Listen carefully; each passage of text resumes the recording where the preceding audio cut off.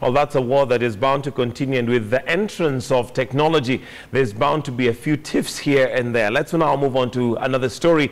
Though grief-stricken relatives and friends of a fallen KDF soldier were also filled with pride as they escorted him to this final resting place in a village in Nandi. From Uasin Gishu County, our reporter Mercy Kandie tells us why.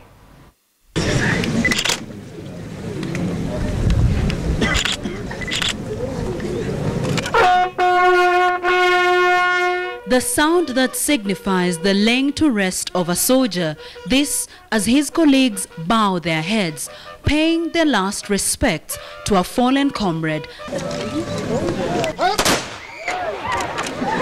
Then follows the 21-gun salute. The soldier's father looks on, sadness mixed with pride. Lalmoko village was hit hard, with 2 soldiers from the area losing their lives in the line of duty following the Elade attack that happened a fortnight ago. For the Sirikwa family, the agony of waiting for the announcement of their kin's fate was finally over, as leaders from the region calling for the support of the KDF. Enroll en masse. It is not our tradition to be cowards. So we must be honest as a country and move beyond the lip service that we give to our soldiers and the people in our security forces. We must ensure that we take it a notch higher and protect. And this has happened in many other countries. The leaders at the same time called on the national government to consider introducing a scheme that will protect the welfare of families and dependents of soldiers who die in the line of duty. It's a high time we review something so that even as we take our children to KDF, let there be something. Let there be a security that in case this happens, I feel for the spouses that have lost their young men, their young husbands. He deserves respect. He deserves more than what we are doing here.